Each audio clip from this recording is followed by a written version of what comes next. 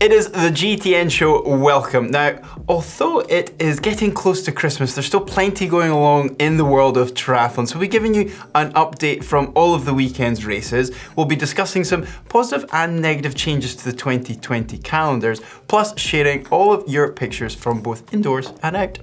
Yeah, and have we mentioned that it's winter here in the UK? Now, I must admit, I have escaped the winter for the last few weeks, but I've come back to reality, and that's the reality of winter training. So we thought today we'd have a little bit of a discussion about some of the winter training mistakes that we've made, but we've also witnessed others fumble through.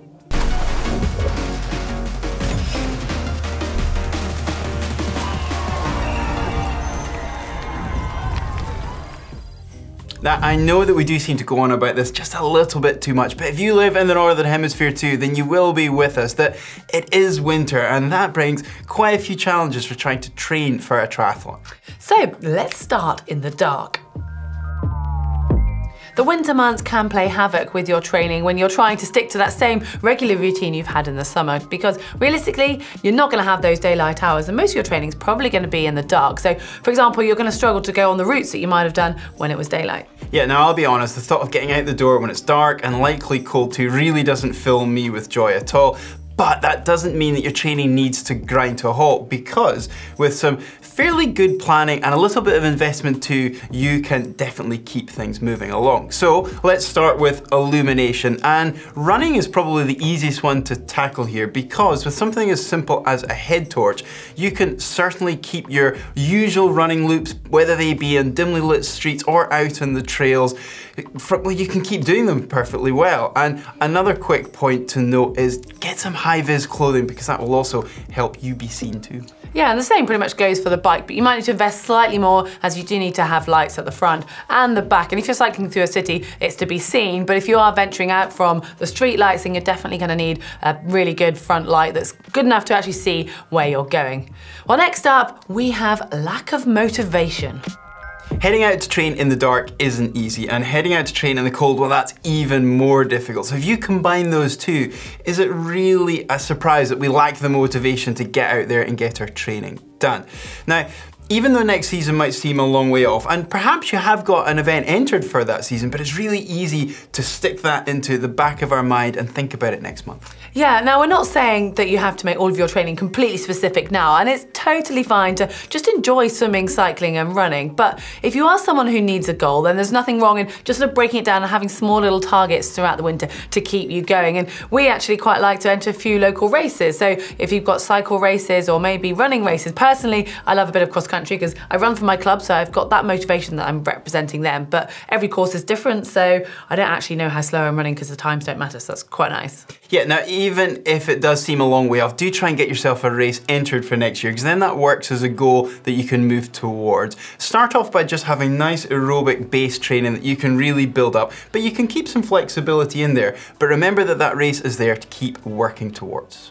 Well, now we're going to address not warming up enough in the cold.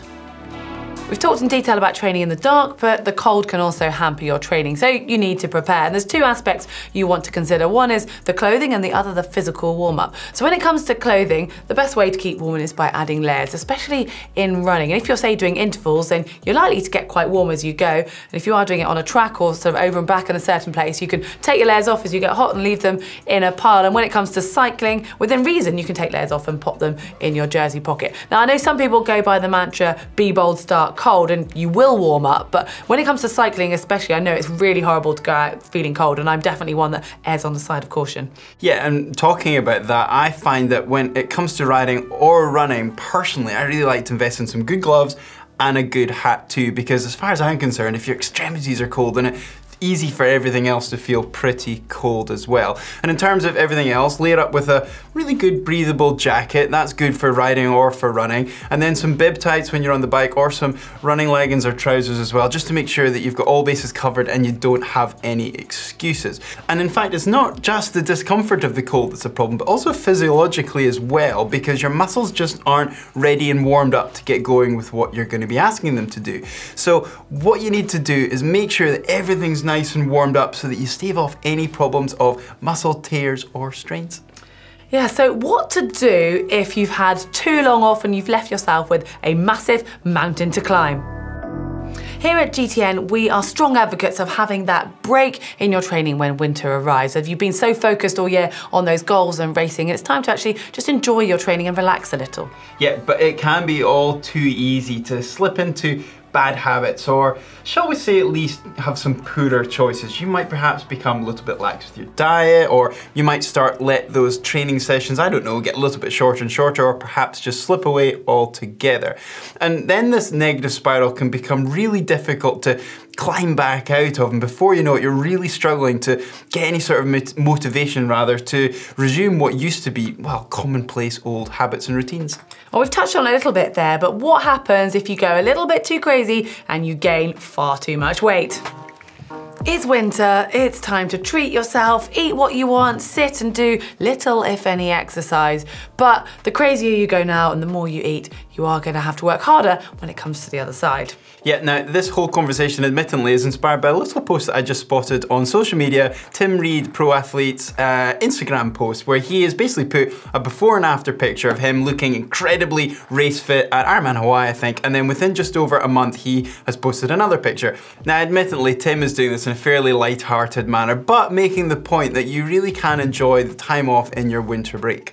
Yeah, we're not disagreeing. Here at GTN, we are advocates for having that break, but you do have to remember that the fact it's a break, so it obviously is going to come to an end, so it's worth bearing in mind when you go for that third mince pie in the middle of the afternoon.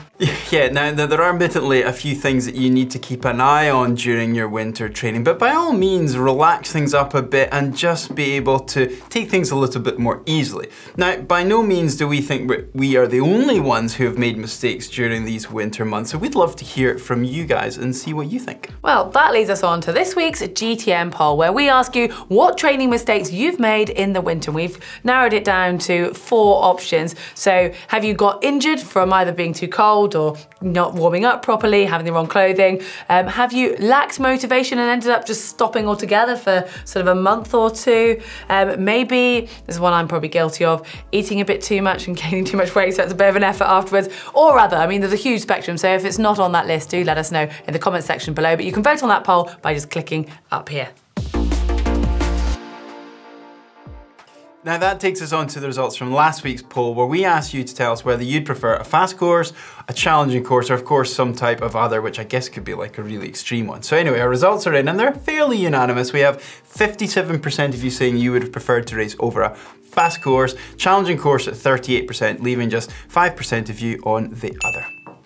Now, we all love a giveaway, and if you missed last week's show, you might have missed the Park Tool giveaway, which Mark and Fraser went through the details of what's on offer, and there's still a chance for you to get your hands on it. Yeah, and it's a great prize, so I would definitely give yourselves a chance of getting involved in this. There's a great Park Tool stand, there was a chain cleaning set, there was what they call a sleeping hub for putting your chain on it for giving it a clean. Yeah, I know that it really is. And then there was some great sets of brushes as well. So all in all, it's a brilliant set of cleaning tools, so definitely get yourselves involved, and you've got to Monday the 16th to do that.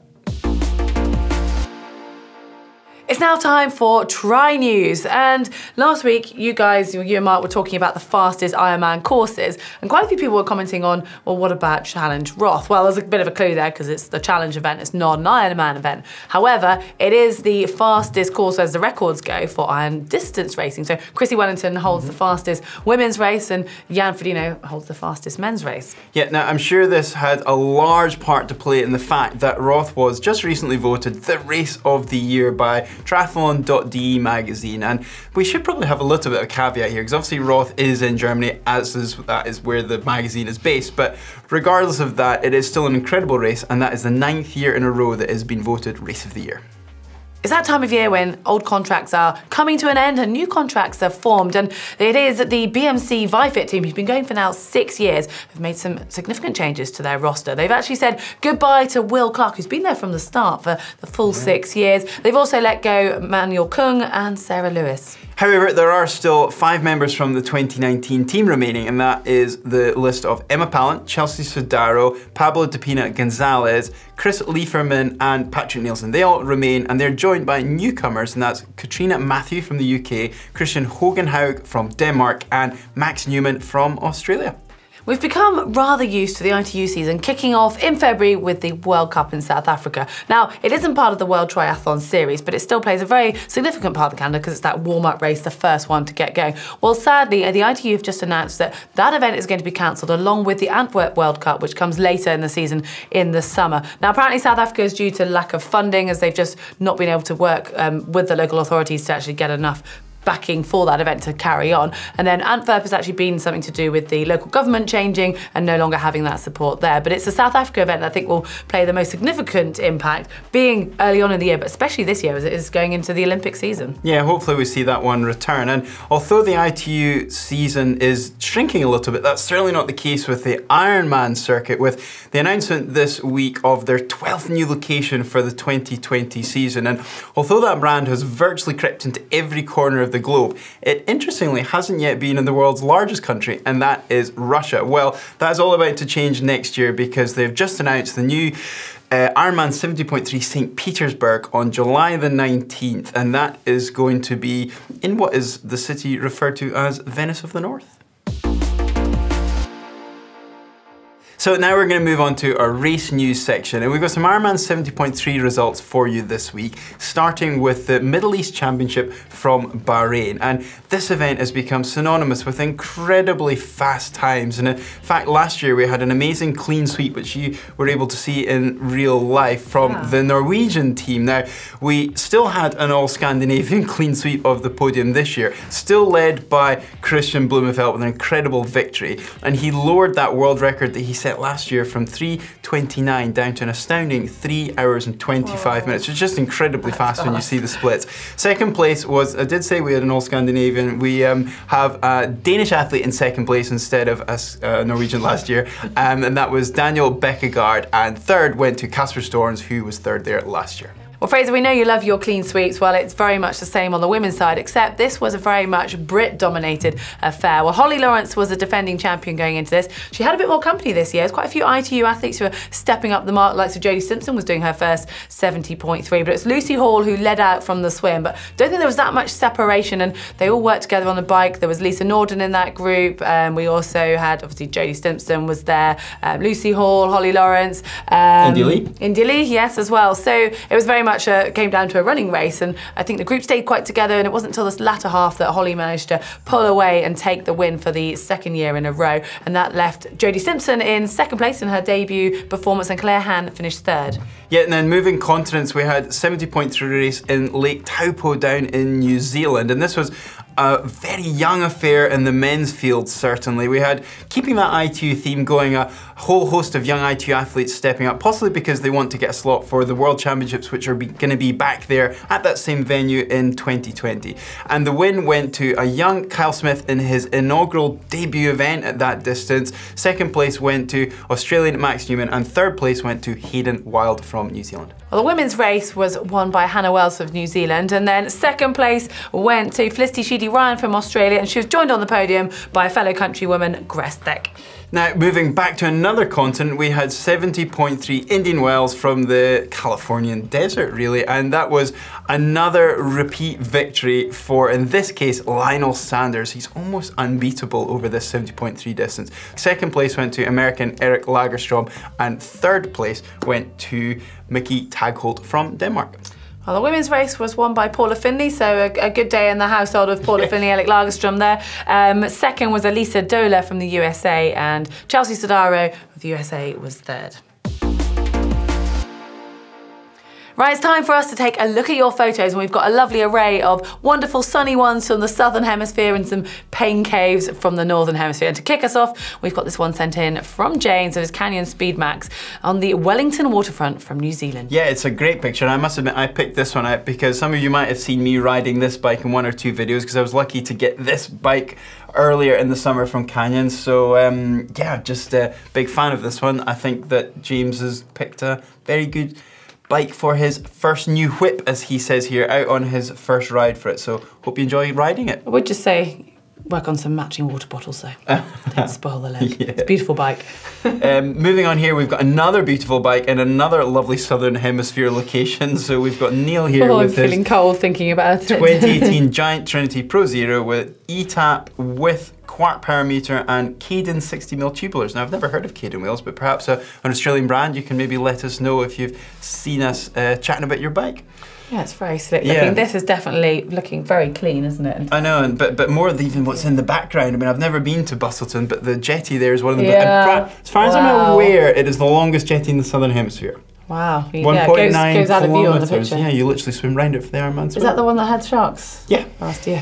Oh, well, yeah, sorry, got distracted there. And then another one from, is this Southern Hemisphere? My geography's terrible. Central America. So I don't know whether it's north or south. We should know. I think that Costa Rica. So Jose sent us a picture here of his Scott Speedster from Quepos, I'm going to say, here in Costa Rica, ahead of the last race in the Costa Rican Triathlon Series. Oh, very nice. Well, now it's time to head indoors. This one sent in from Michelle. It's Cervelo S5. Well, yeah, confused me. No, the that's S5 not in the foreground, is it? Clearly one of the bikes hanging up. I think in the top left, I had a quick maybe zoom the one in he's earlier. most proud of, I don't know. But it's the felt that's on the kicker at the moment. But what struck me the most by this is what an incredible pain cave. It's like a lab.